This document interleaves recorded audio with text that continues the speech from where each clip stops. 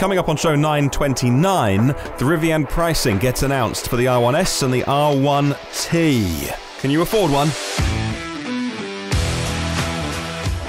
Also on the show today, the Ford e-Transit is unveiled, and Mercedes-Benz are fuming after Tesla steals one of their top-level execs to build Gigafactory Berlin. Well, good morning, good afternoon, or good evening, wherever you're listening in the world. Welcome to EV News Daily. My name is Martin Lee, going through every EV story so you don't have to. This podcast is designed, first and foremost, to save you time. If in 10, 15, 20 minutes a day, you can know everything you need to know about the world of electric vehicles, I consider my job done. Well, recommended videos to watch if you have the time. Firstly, my buddy Kyle Connor, who I do a Friday video podcast with for Inside EVs.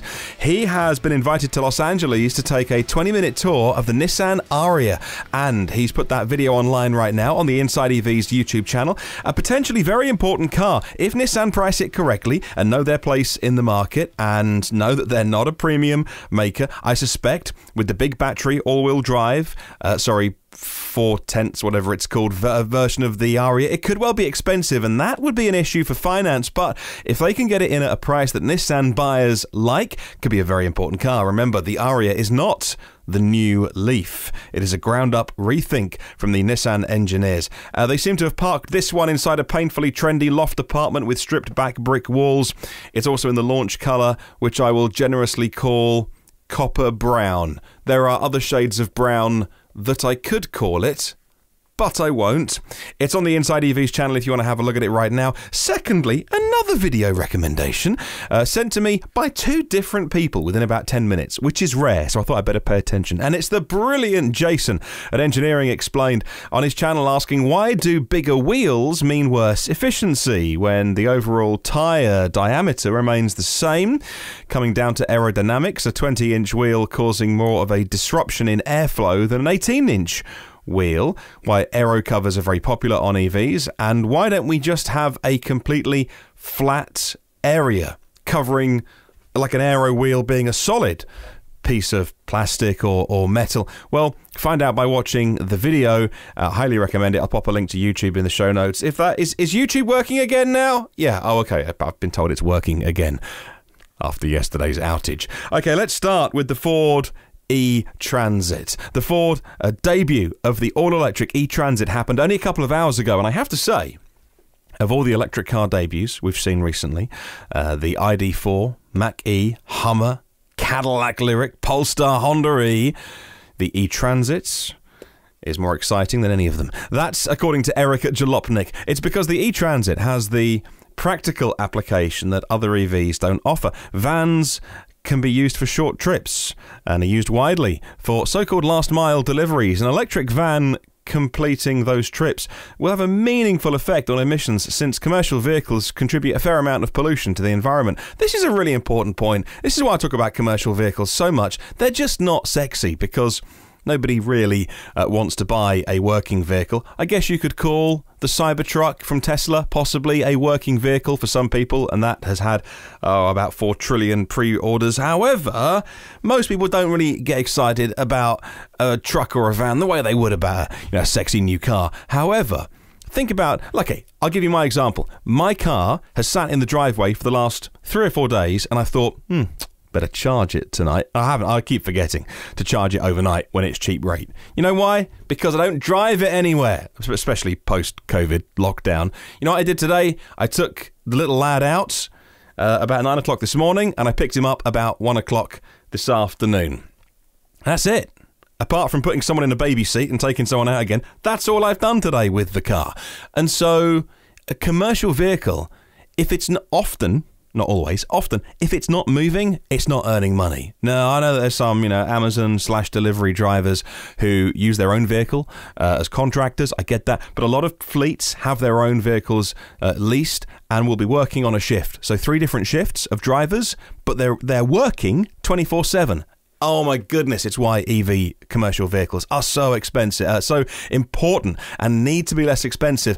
And what do you think of the pricing of this one? $45,000 4,000 more than the combustion version. That is enough. That's it. Done deal. End of story. Because in the first year alone, you're going to save 4,000 in costs of not filling it up compared to electricity and petrol. So this is such an amazing price that Ford are putting the Transit on sale for. Look, let me check out the specs and then see what you think of it. Usable capacity in the battery of 67 kilowatt hours. Much, much bigger than the previous early versions of vans and commercial vehicles, which some makers put out there with terrible battery sizes because, you know, they're not aerodynamic. They've often got a load in the back. 67 kilowatt hours, I think, is a real sweet spot because any bigger, and you're not going to be able to sell them for a reasonable cost, or at least get them out on lease or business costs, but anything smaller, and no one's going to look at them. The Transit offers 217 miles on the European test cycle, but EPA will come in at less than that. Still, that's not fully loaded, but when you fully load this up, what's a van going to be used for? Deliveries and work vehicles and things like that. It makes the e-Transit ideal for urban environments, fixed drive routes.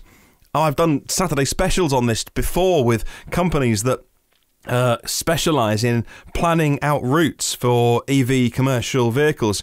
And trust me, these vehicles, they don't deviate from the route. They know in the morning exactly where that vehicle is going to go, often to within a very close time, and when it's going to get back to the depot. They know the route. They know the weather conditions. They know the geography of the area. So if you're driving uphill a lot, they can plan for how much battery energy is going to be used. And 200 miles is more than so many of these companies ever need on a day-to-day basis. Fleet owners don't want to pay for excess battery capacity that they don't need, which is why this is a great sized battery. The vehicle is a proper EV. It's a proper electric vehicle. It's got things like preconditioning on the app, or just that you know the time it's going to be leaving the depot. If the vehicle is then warm while it's plugged in, it's been charging and preconditioning, and the climate's been on, when you leave in cold temperatures, the vehicle doesn't need to use that energy to then heat the vehicle. E-Transit can reduce the cost of ownership by 40% compared to the combustion versions of Transit. 11.3 kilowatt AC charging, which is pretty good, but for a bit of opportunity charging, but also 115 kilowatt DC fast charging, which is quick enough for a lunch break. You'll go to 80% of the battery in 34 minutes. That, in many areas that have mandated breaks for drivers, that's more than enough. We just need to make sure that there's enough chargers around conveniently placed, right?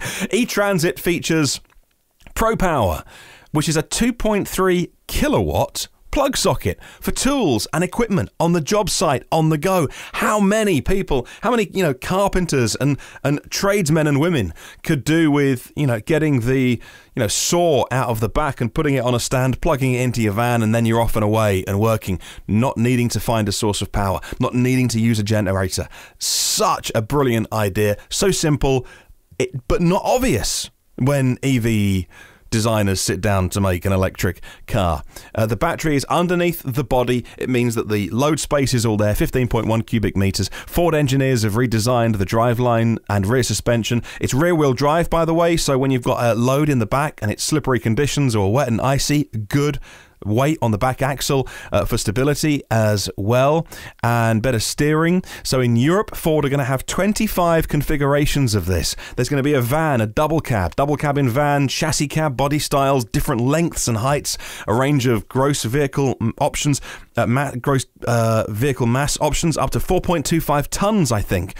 And that is so good that they have approached a commercial vehicle with a lot of sense, and you can tell I get excited about stuff like this. Nobody else does. I'm sorry, I know that I'm a bit of a weirdo with stuff like this, but it's so important because these vans spew infinitely more emissions, coming back to the beginning of the story, than your car or my car. Most people don't commute 2 hours to work. Most people are not road warriors. They are out there, don't get me wrong, but the vast majority, and the car is parked, I think the stats say it's like 90 or 92% of the time your car is parked normally where you live at the moment because of COVID. So, brilliant. Working vehicles, let's electrify them. I can't wait for when my next Amazon delivery comes and it's from an electric vehicle. And how funny is this? We have the milkman. We get our milk bottles dropped off because I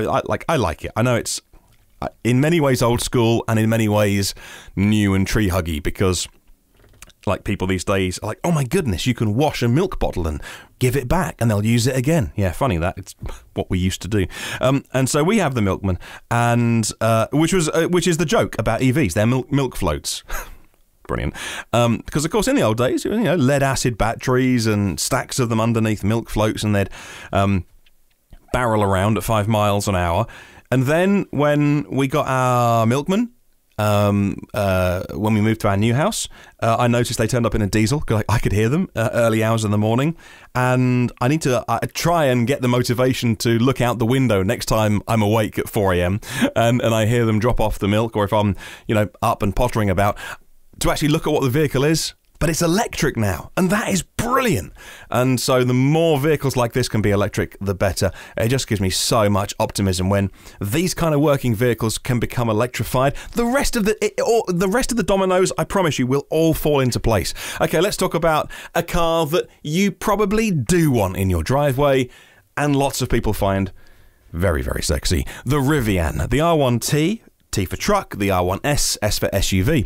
According to information posted on the Rivian website, newly updated, the R1T, the truck, will come in 3 different variants. There's the launch edition, and it's $75,000 US, and you can get it from June next year. We're just over a year away from that being in the hands of customers. So now we know $77,000 for the R1T in the launch edition. Maybe there's a federal tax credit that you are applicable for, so that brings the price down to late 60s. The Adventure model is the same powertrain, same battery size, same specs. It's just a change of specification. So the Adventure model is the same mechanically, but it's different bells and whistles. That comes in January 2022, so we're 15 months or so, a little bit less, just over a year away from that arriving. And there will be an Explore model, which is the base model, $67,000. And then again, you can take off $7,500 federal tax credit on that. According to Drive Tesla Canada, like the R1S, the SUV, the truck comes in those variants. They both do.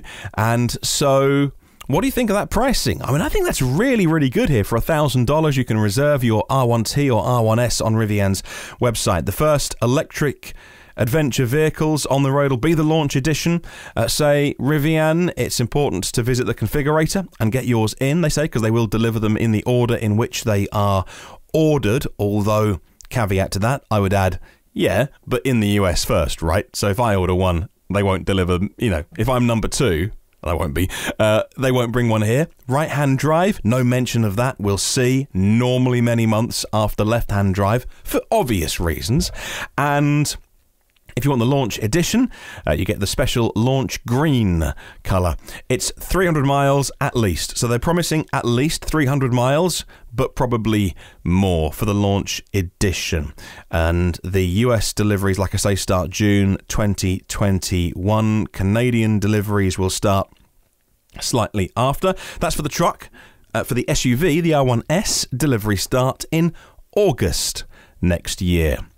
For the truck, the R1T, the Adventure package adds functionality with a powered bed cover and remote monitoring system.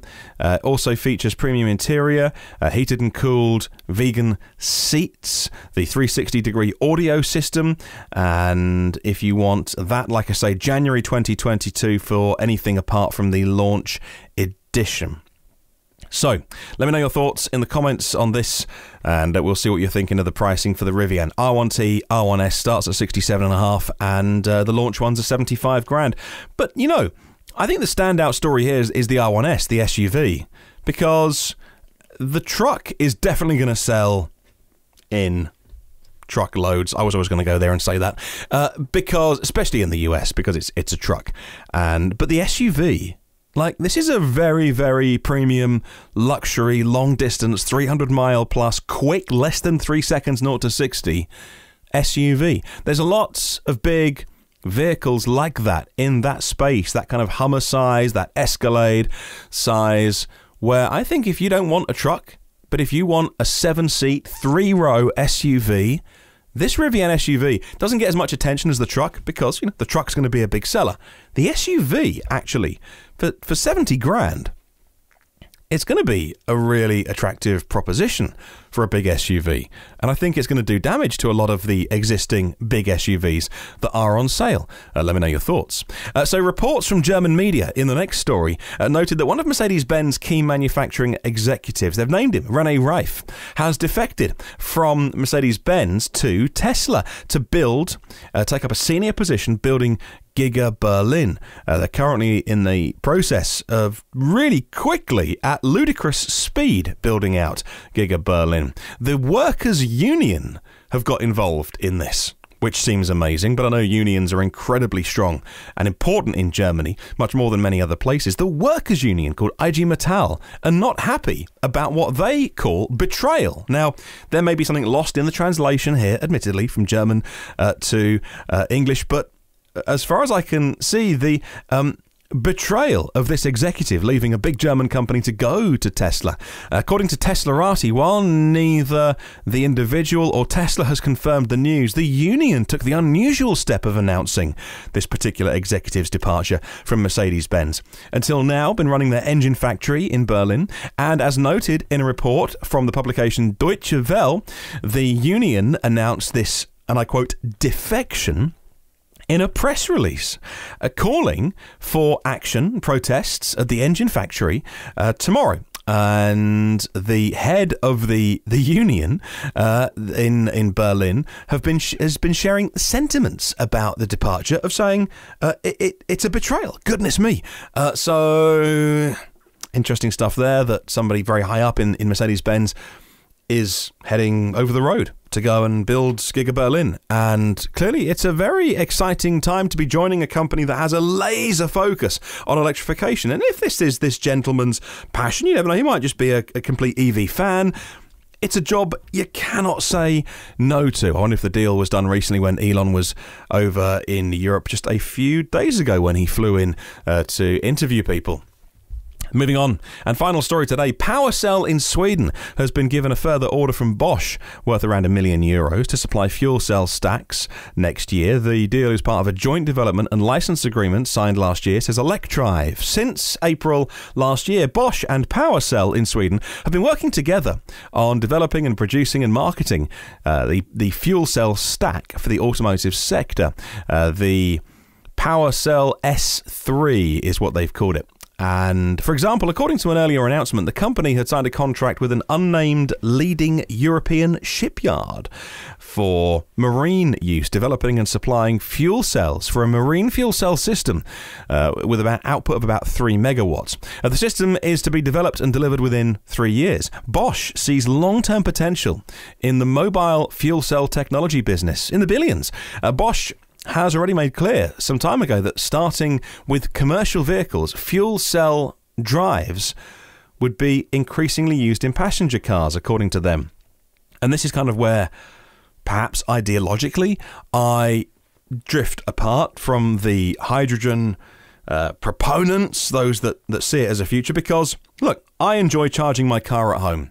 I like having broken the shackles of having to drive to a place to refill my personal transport and not be at the mercy of what somebody else sets as a fuel cost. So I'm very happy. I've got a very big choice here. I'm not sure about where you live, but here we have a very vibrant electricity market, and I've got a choice of providers. I use one called Octopus because overnight it's very cheap. So I charge my car overnight when I need to.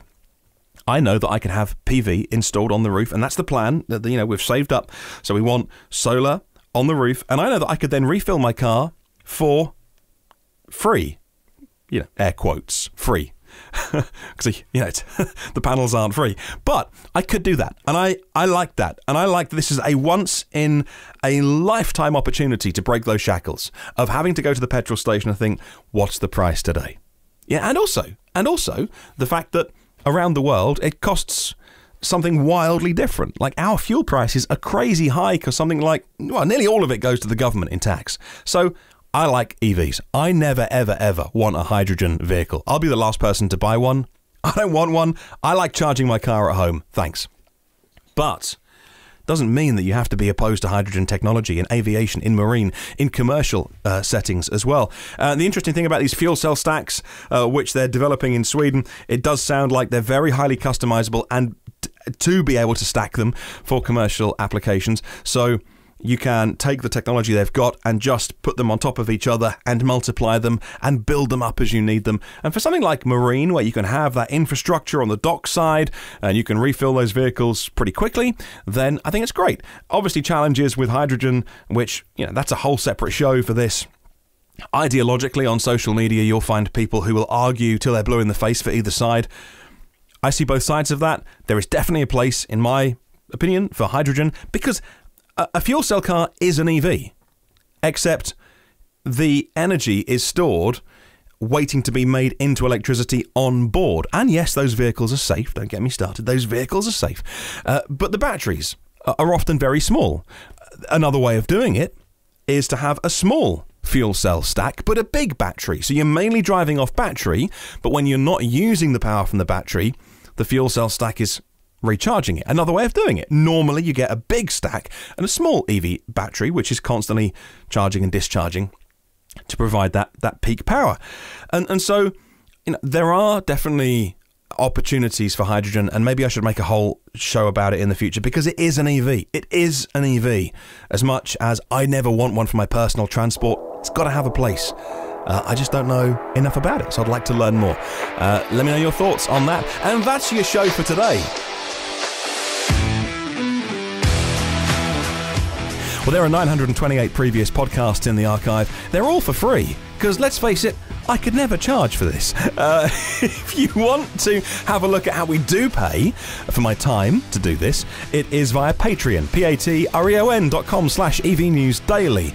And if it wasn't for that, I wouldn't be able to do this. So for $5 or $10 a month, you make a huge, huge difference. You allow me to do this, to bring you the information, to hopefully bring this information to a wider audience so we can all learn a little bit more.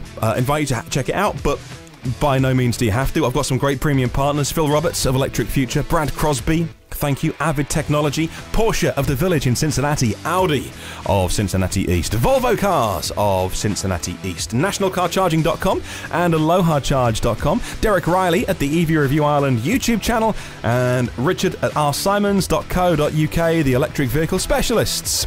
Any reviews you can leave on Apple podcasts, always gratefully received, because it helps, you know, build the show. And have a wonderful day whatever you're doing. I'll catch you tomorrow. Oh, and do remember, there is no such thing as a self-charging hybrid.